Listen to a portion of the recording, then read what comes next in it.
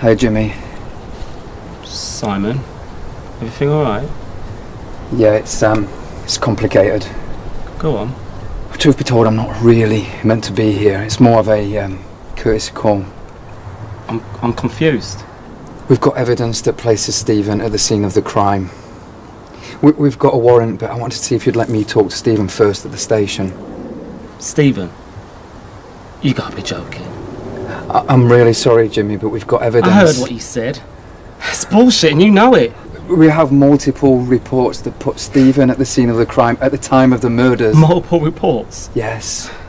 It was only a matter of time that they started to point the finger at me and Stephen. I'm not the brainless kid come to torture me. You're so cruel. Listen, if you had some kids come to your class that don't know anything about art, they don't want to be here, you feel the same. Cedric, do you have to romanticise everything? I want you to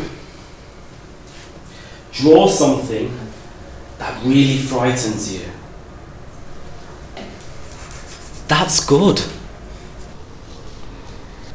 Keep doing that.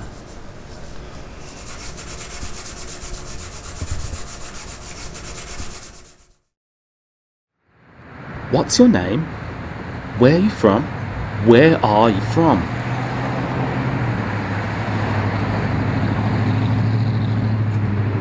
What's it say? Right, you're nicked.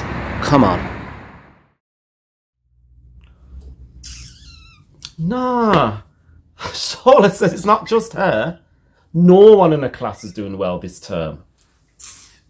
Sleeping maths grades have been a long-standing issue since COVID. I'm afraid this is a challenge that I inherited from my predecessor, and I can't be blamed for the effect of a pandemic or for the person before me not being good enough. Okay, nobody's... Shawla's bright, and her potential is being ignored. God, these people... Honestly, Mr. Aku, we take this very seriously, and we want to put a plan in place. I promise. Oh, you promise, do ya? I promise.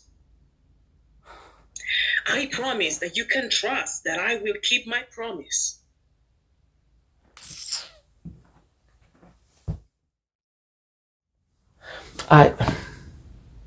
Sorry for being so overprotective. After what happened to Colette, I don't know what I'd do if something happened to you.